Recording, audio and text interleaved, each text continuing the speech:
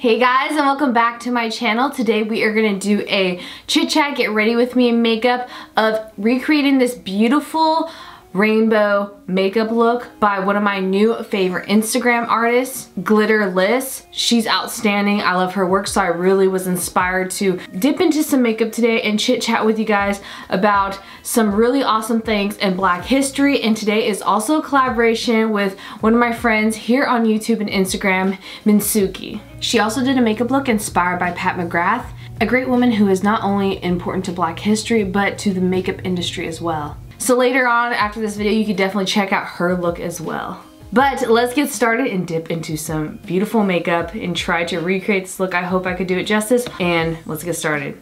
If you didn't know, well, I didn't know this because I don't play tennis, but there is this beautiful tennis player named Althea Gibson, and if you didn't know, she was the first Black woman to compete into the Wimbledon tennis playing in 1951. So she is really important to Black history. And you guys know, with everything going on, I really wanted to talk about the importance of women and Black people in our history that we didn't learn about in schools, especially here in America. And we really need to educate ourselves lately on the importance on what our lives have been ruled under and how we're missing a lot of stuff in our history books. So that's why I really want to touch upon the importance of Black women, the Black people in history. Because Althea Gibson opened up so many doors for so many women for tennis. Because like I said, she was the first Black female who competed in Wimbledon. And she didn't just compete, her competitions were legendary and remembered. She went on to win single titles in the United States and in Wimbledon. And she really inspired really famous female Black tennis players like Serena Williams. In 2016, Serena Williams actually recognized Althea Gibson's accomplishments, saying and using her platform how Althea really paved the way for women like her to be where they were at today. And Serena Williams still faces injustice in the competitions of tennis, and she still has strived above that. She has accomplished so much beyond just being one of the most best athletes, not just tennis players. And she not only played tennis, but in 1963 she also showed amazing skills in golf as a golfer. So yeah, in 1963 Althea Gibson became a golfer as well. Just like a woman who inspired everyone, who didn't just excel in one area, in multiple areas. And it's so awesome how Black women today even acknowledge how she has made it for their lives to come so far. A lot of people forget where everything started too. Amelia Boynton Robinson was the first Black female to run for Congress in Alabama. She was another person that should really be talked about. Because yes, we know about Obama being the first Black president and his wife, but there's also very important people that no one talks about, like Amelia. She organized the Selma March in 1965, which really launched her career to run for Congress in Alabama. And although she didn't win, she raised much awareness for the voters' discrimination against Black people. She lived to be 104 years old, and when she died, Obama actually recognized her in a speech, saying how strong and hopeful and how great of a spirit she had, and that we should recognize people like her in history. I'm using my Uma Beauty foundation, Stay Woke concealer, and my Dennis and Myricks powder because it's like my holy grail lately. You know, she really inspired everybody from the Black community and everyone around the world to really exercise their rights to vote, because she was so against discrimination in the voting system. I bet you haven't heard of Jane Bolin. Jane Bolin was the first Black woman to run as a female judge. In 1939, yes, she was the first Black woman who graduated from Yale Law School to become the nation's first Black judge, female judge. Jane Bolin was known to work throughout her career with famous people like Miss Eleanor Roosevelt. She also helped fight crime with young Americans and taking on their cases. She also ruled against prohibition officers who based people on race while they were on the job. She worked on very important family court cases and really wanted justice for, you know, young Americans and mostly families. She's a hard worker and she should really be recognized when it comes to, you know, there's a lot of people that want to be lawyers out there, and she's inspired so many. Like, did you guys see that viral video that was going around where that officer pulled over this woman for the tint of her car even though her car wasn't within restricted guidelines of her tint grade, and it turned out she was a like a local really popular judge, and he pulled her over and she was black and she didn't do anything wrong. It's just insane how black people are discriminated against and they feel like that they can't just live their lives without someone calling the cops on them or the cops just discriminating against them sometimes. Insane. Now let's talk about one of my favorite people is Daisy Bates. Daisy Bates, after moving to Little Rock, Arkansas, she started the first black female-run newspaper. She dedicated her entire life to the civil rights movement in her area and really fighting against it and for women and discrimination against people of color. She was the president of her local NAACP program. She also played a huge role in ending segregations in the very popular cases in Little Rock, Arkansas of the schools towards black children. She really helped to support and fight for those children's rights. And she helped a group of 9 students to integrate into high schools, Central High School in Little Rock, Arkansas. Arkansas also recognizes the 3rd day of February as Daisy Bates Day in recognition and remembrance to everything that she has done. To celebrate her legacy, everything she has fought for, you know, the really popular images of the children in Little Rock, Arkansas, then, you know, a lot of that was contributed because of Daisy Bates and her actions with her fight towards civil rights.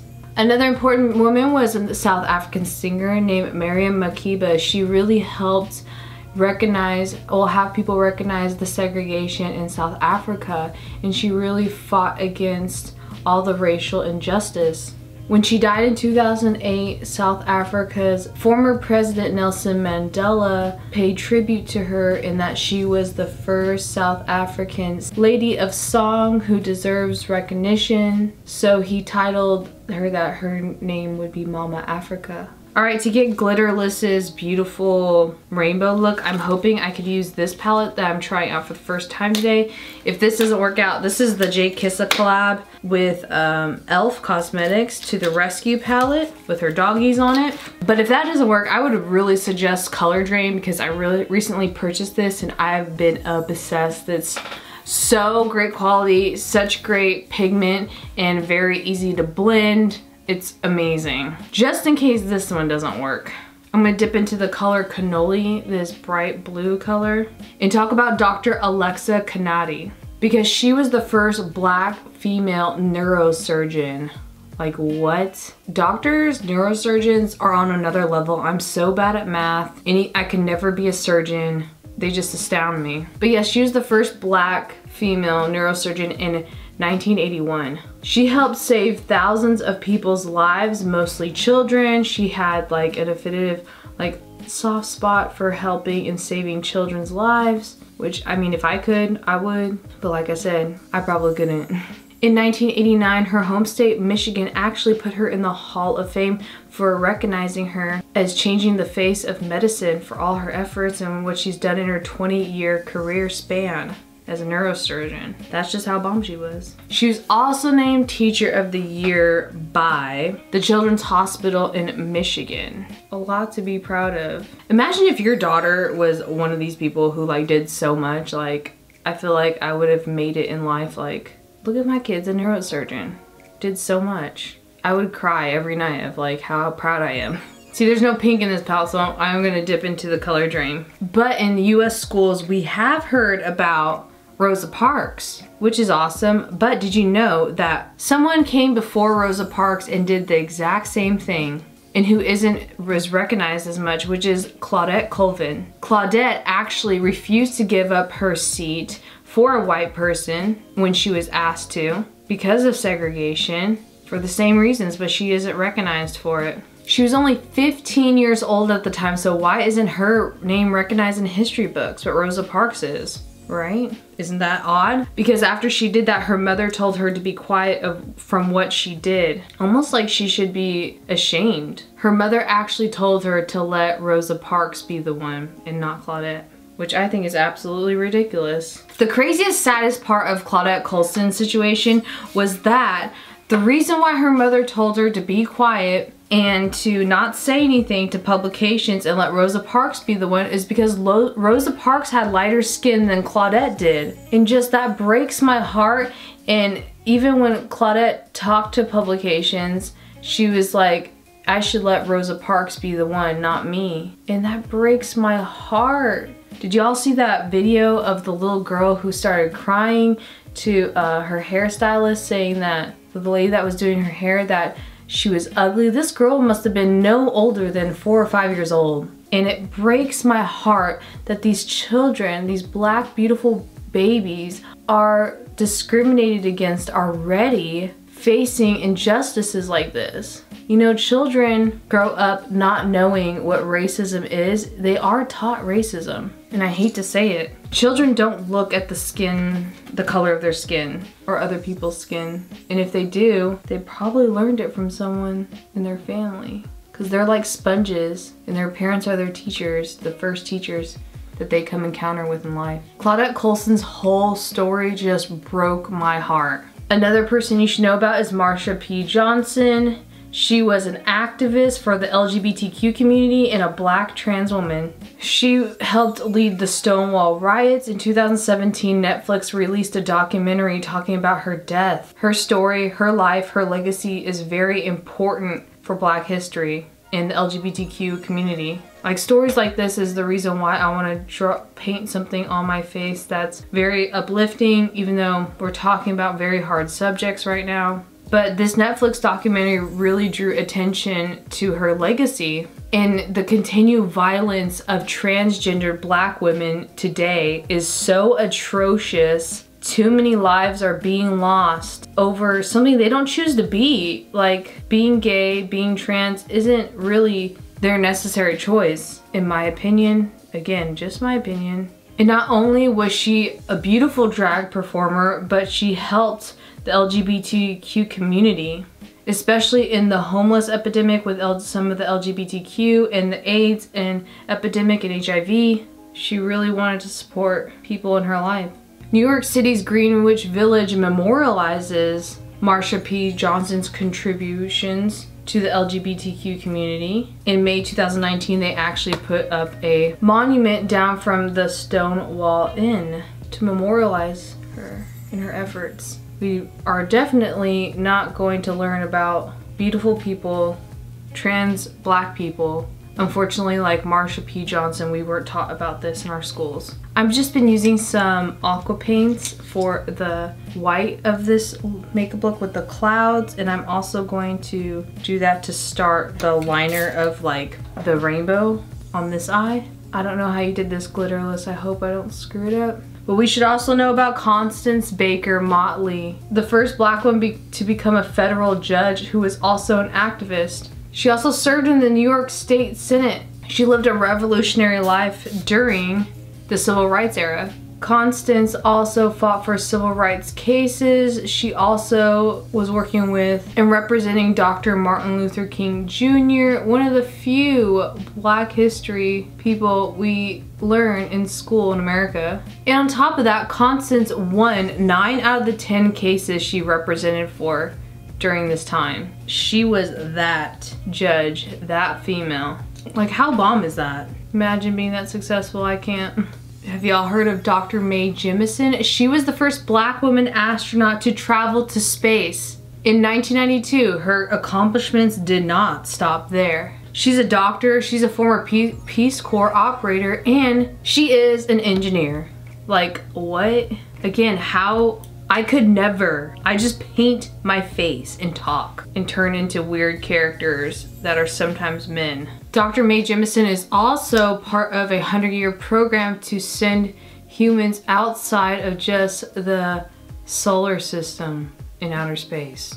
a system that hopefully will take, well, they're hoping it'll take effect within the next century. Putting a little pink and white highlight from Dior. Pink on the lip, why not? To get sparkly, and white highlight because, you know, it's not a cat sketch video or makeup look unless I do upper lip highlight that looks like I'm sweating from the heavens. Like, everyone makes fun of my lip highlight because it's so extreme and I have such different lips, and they're like, you look like your lips are sweating. And I'm like, great, thanks. I'm just here to do makeup, that's it. Another person that we should know about is Marian Anderson. She was the first Black female to perform in the Metropolitan Opera in 1955. She was also the first Black female to be invited to the White House in 1986 to perform for Ronald Reagan, President Ronald Reagan himself.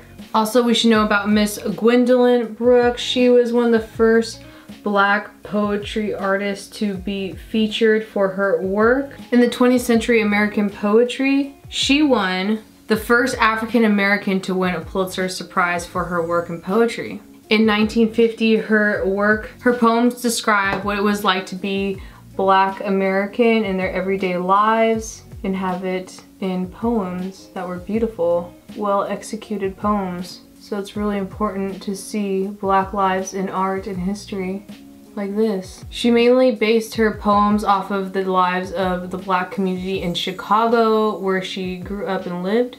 Also, another amazing thing, in 1879, Mary Mahoney was the first Black licensed nurse in the US. She's featured in the National Women's History Museum for all her efforts and all of her amazing work. She couldn't work in some hospitals because of discrimination of the color of her skin in the 19th century, so she had to become a private nurse instead. Just because of the color of her skin, she didn't get to choose her job. She just had to make do, but she still was an amazing nurse. She founded the National Associations for Colored Graduate Nurses in 1908, gave the conventions for the women an opening speech about it. And after the 19th Amendment was ratified years later, she was one of the very first Black women to ever vote. How amazing is that? Because even when women were allowed to vote, certain people of certain races still weren't. But US history likes to cover that up. I didn't want a lash that was like too extreme, so the lashes that I am using today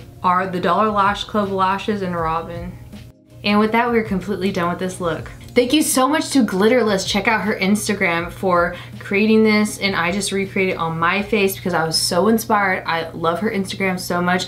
Also, again, this is in collaboration with Minsooky, talking about other great moments in Black history, inspired by Pat McGrath. Her videos are so bomb, I'm telling you. Like, she does a video talking about, you know, how harmful dolls kill is, and she is just so informative and so talented. So her video will be in a link down below in the description box below.